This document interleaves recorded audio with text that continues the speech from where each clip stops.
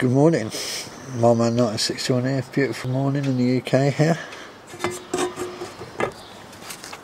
Just received a little prize from this young man here. Now I'm not pronouncing, that's why I wrote it down, because I'm not sure how it's pronounced. RoadkillscJim or RoadkillscJim, but I'm going to call him Jim anyway. So I'll put that there. And what I won in his little competition, and I've covered the address, I'm not going to show any signatures or anything, just make sure there's no return addresses. Maybe they're a little bit, I think it's too small to see. I'll just look.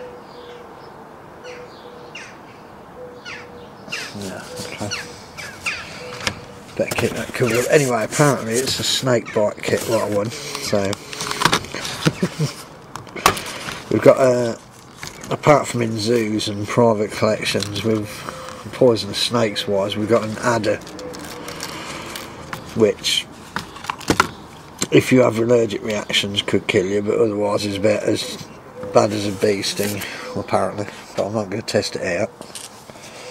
Anyway, I'll just open this up and see what we've got.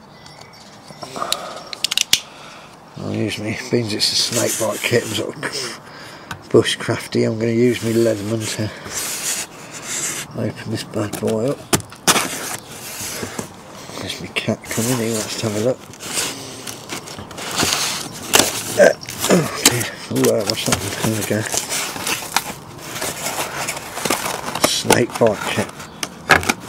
Oh, what's in the tin?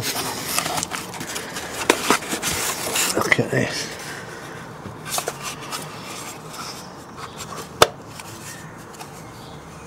Stuff there. So just about make out the writing on it.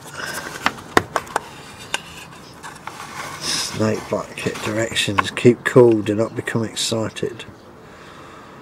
Apply tourniquet, break antiseptic swab with scalpel, open holes made by the snake. Ooh. How'd you do that if it's in your back or something? Place mouth of syringe over cuts, back but not out of. Ooh, that's good. Let me just slightly adjust that because that's resting against there. This is excellent. So we can have that. Is the tourniquet. I don't want to disturb it too much. This looks pretty old, so try and get it back in its. Here's the bandage. Tighten that up a bit. Snake bite kit. That's the bandage after the fact. Now this is the syringe. Ooh. That's impressive, I like that. What have I got all of myself? That's brilliant. Yeah, that goes over there. So you can see that. Put that, oh, I've been bit. Put that on it and do that. And that sucker's look. Wow. I like that. Brilliant.